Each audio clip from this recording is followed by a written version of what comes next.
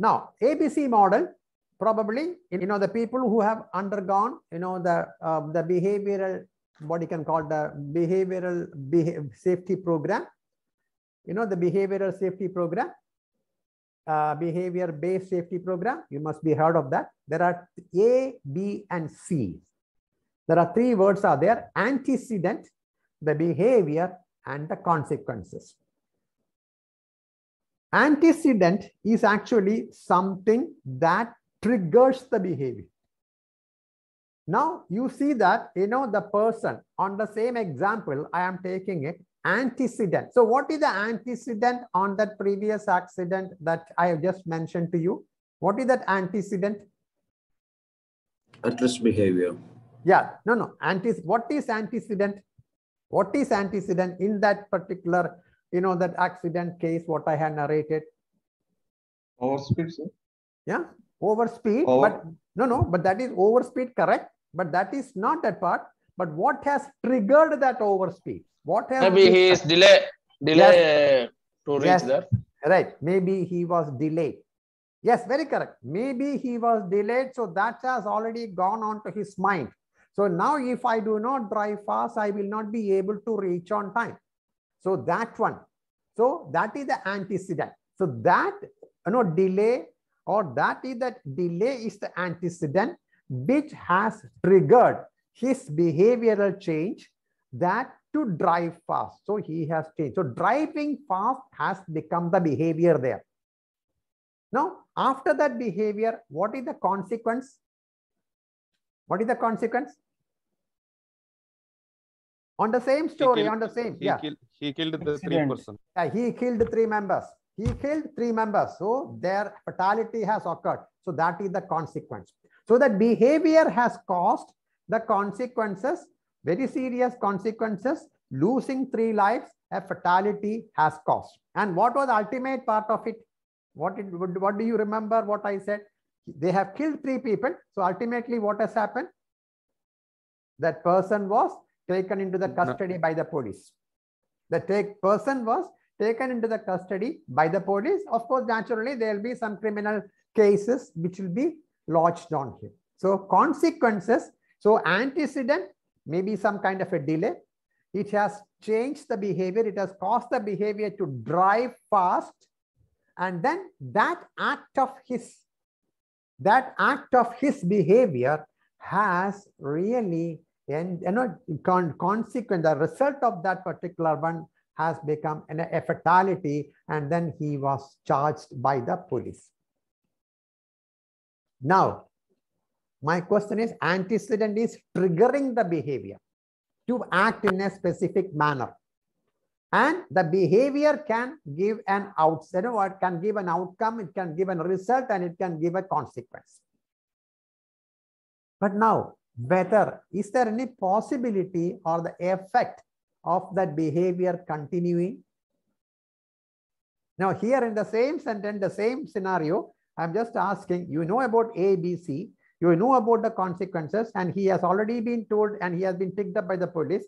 So whether it may change the behavior of that guy after the case is over, it may change. Definitely, yes.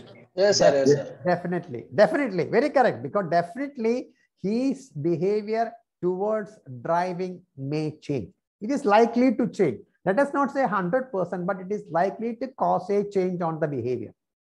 So what is actually causing a change on the behavior? Is it the antecedent or is it the consequence? Consequence. It is the consequence. It is the consequence, but not the antecedent can trigger a behavioral change, but the consequence can lead to maybe an improvement on the behavior. Can lead to a behavior lead to a change in the behavior. That is what is the behavior. So behavior changes. So whether can you see this behavior? Can you see the behavior? Yes, we can see the behavior. We can notice the behavior. We can observe the behavior. So we all can see. You can also see that how a person is reacting to some kind of, an argument, some kind of a talk, some kind of a discussion. You can see how vehemently he is opposing that. So you can see the expression on the face. So previously he was sitting very coolly on the meeting table, but suddenly when a point was raised by the management and the consultant and the client over there said, no, Mr. My dear, no, Mr. Albert, you did not do the job properly. That was the reason for that. So suddenly this Albert, the project manager, he becomes really violent and he starts talking yelling in a manner which is not fitting that particular meeting occasion. So the behavior has changed because he started. You can see everything on the face. So you can see the change on the face. You can see, others can see the change. Others can notice the change. Others can observe the change. So behavior is noticeable. Behavior can be seen. Behavior can be seen also. So antecedent is something which is triggering the change in behavior, and the consequences has got a big effect on the behavior. Consequence has got a big effect on the behavior. So are you clear about ABC now? What do you think? Are you clear about ABC? Yes? Yes, sir. Yes, sir. Yes, Okay. sir. Sir, my question is, antecedent can be varying in different times. Yes, it can be depending upon the, yes, dependent on the various circumstances. It can vary. Antecedent can vary. Yes. Okay, sir. Yes, it can vary. Antecedents trigger the behavior, and behavior, what you can see, it is the human performance, and then consequences. Yes, you can also see the outcome of that behavioral change. It is the outcome of the behavioral change which can either reinforce or punish, because maybe sometimes that particular behavior may be going on, thinking in a better way, or sometimes, you are going to punish the behavior. So that is the consequence on that. Now, antecedents, they are the, which I said trigger is the activator. They are also called as the activator. So that is the activator that is actually causing a change on the behavior of the people. That is called as a stimulus. Stimulant. So that is changing. See, now you take coffee. You take coffee. Normally, some of the people prefer, black coffee. And there is no, they also do not add also sugar onto that. Most of you may be taking Sulaimani, the tea without adding milk and also no sugar. So it is just plain tea. But now you add a stimulus. That is, you add sugar. Then you can see the difference in the taste of that sugar on the Sulaimani tea or the coffee. You add milk, at another stimulant. And then you can see the change that can happen to a normal coffee. So that's stimulus. So when you take such kinds of, adding up some of the ingredients, then it changes or it causes a change in the behavior also of the people.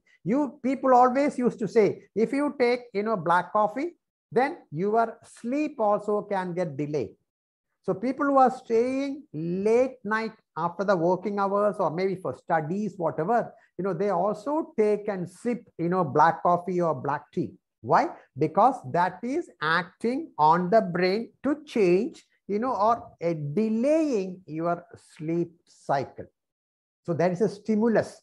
That is an activator. Without that, probably you may be feeling, okay, I would like to sleep at 11 o'clock in the night. I don't want to sleep because that is my normal time. But supposing if you go on doing on that, and then you adding up coffee or watching a very entertaining TV program. There are lots of TV programs are there now, lots of things. I like seeing the comics, the Mickey Mouse. I like seeing the Tom and Jerry comics. Even today, I like reading that. Even right from the college days, I used to see that one. Even today, I really still enjoy. And even if at 11 o'clock, if there is a Tom and Jerry which is being shown, which is being put up on the television or even on your own, what you can call the, the laptop systems, I still enjoy it. So I may delay it. I may not be sleeping at 11. I may be sleeping up at around 11:15 or 11:20. That is a stimulus. That is changing the behavior. So that is something which is added to you as a stimulant to change the behavior. And then antecedents only set the stage for a behavioral change, but they are not controlling. Because once you get into that, sometimes it becomes very difficult also to control. That also please understand. On a very serious meeting, you have got the board, you have got the directors, you have got the clients, and then the project manager and his team of people are sitting across discussing about the various delays that is occurring. And then at that moment, when the client starts pumping in and bombarding with questions that why this particular project is getting delayed, your project manager is inefficient or something like that, if some kind of a slip of the tongue also it can happen. But it is not happening. The people are not efficient on that. Then naturally the project manager, he will get wild, and then he will start reacting in a different manner than maybe around half an hour earlier. So that is the stage of a behavior. So the antecedent or the activator set by the client about the delay in the process of execution, delaying the project, that is setting the stage for a behavioral change for the people. So they cannot control it. Antecedent doesn't control, but antecedent set the stage.